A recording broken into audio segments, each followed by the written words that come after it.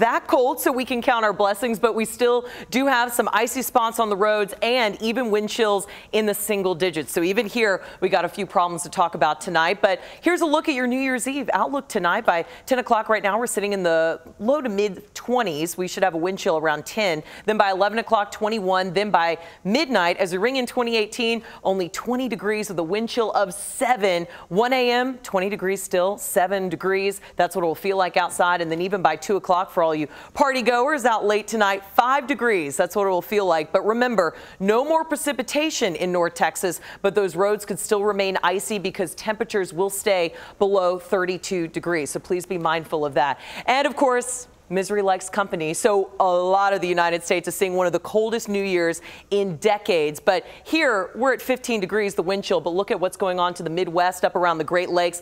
Below zero by anywhere from 30 to 40 degrees. I can't even imagine that. Even around New York City right now, -8 at the moment. Harrisburg -5, even -13 in Indianapolis. Des Moines checking in at -33 as they ring in the new year. Satellite radar right now, as we take it back here to home, we still have the clouds in place, but at least all the precipitation has ended. That's some good news for us. So all that'll be falling from the sky is confetti at midnight tonight, but those deep freeze temperatures, they stick around. Right now we're in the teens and 20s, and then of course as you factor in the wind chill, we feel much colder than that. The only guy holding out on us tonight is Nacogdoches, still staying at 33 degrees. Otherwise the rest of North Texas all below freezing, and we won't get above freezing until Wednesday midday. Wind chill outside right now, we have single digits up across the Red River. We have the teens in Dallas and Fort Worth. So either way you look at it, it's a cold night tonight, and I know a lot of folks are going to bring the champagne and the confetti to the couch tonight because we do have a wind chill advisory in effect. That's all the way until noon tomorrow.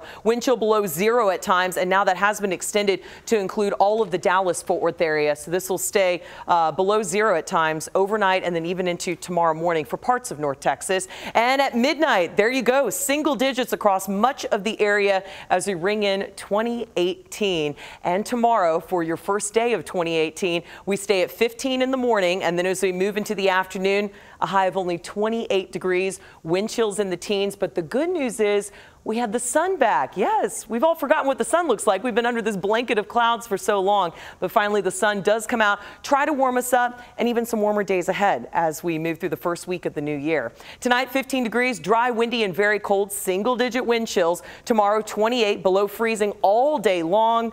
We have a mix of sun and clouds, but check this out, guys.